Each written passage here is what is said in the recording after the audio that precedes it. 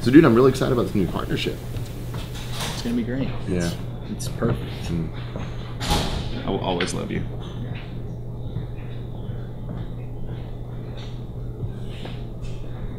I'm sorry about that.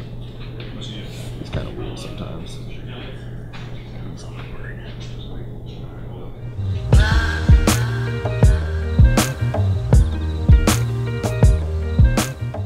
So, Jordan, Nick. Yes. Today's question comes from 22-year-old Mike. He says, "Hey Nick and Tim," and Jordan. "Love the show. I've only been in 2 relationships in my life. The first was with my childhood sweetheart who I met in middle school and fell hopelessly in love with. Classic Tim. After years of pursuing her, we finally started a relationship in our final year, but nothing lasts forever, and as school ended, so did we. Fast forward a few years, and I'm now in a 4-year strong relationship with my current partner with a 2-year-old son whom I love to bits. We couldn't be happier with each other and are maybe even planning baby number 2. So despite being in a loving relationship, I sometimes find myself thinking of my first girlfriend and reminiscing, or wondering what she's up to now. I tell myself that it's impossible to completely bury feelings for someone, but am I being dishonest with my current partner by still harboring these feelings?" No, that's what Facebook is for. Am I wrong? No, I mean, that's like, the look, thing. I think what you're suffering from right now is what's known in the trade as the grass is always greener on the other side syndrome. There's always going to be a little bit of wonder because there's always options in life.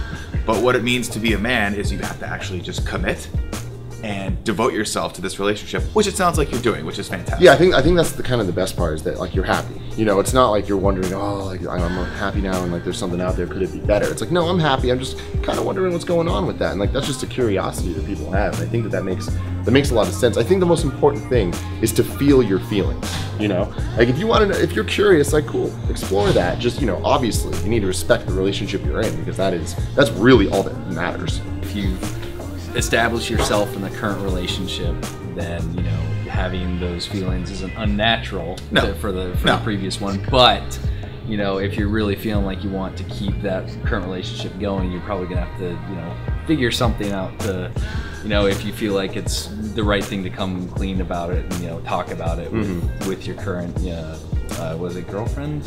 Wife. Wife. What it sounds like, yeah. It's either that or you just have to kind of put those feelings to rest. Yeah, exactly. And I definitely think that there's a clear line, where it's just like it's acceptable to look at a Facebook. It's not acceptable to start reaching out. Facebook message. It's exactly. Not acceptable. It's not acceptable to just go get coffee with each other. No.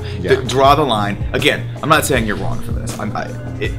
You spent a lot of time with this person, and at one point, this person meant a lot to you. So there's absolutely nothing wrong with still having a little bit of love for that person, love in your life. But you have to draw the distinction between having affection for someone who meant something for you and being with your wife and kid. That is the most important thing. That takes precedence over all. Thank you very much for joining us. Yeah. Where can people Thanks find for having you? me.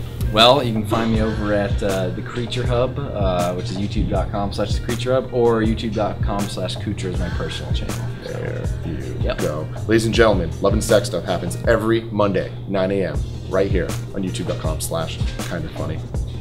Nick? Tim?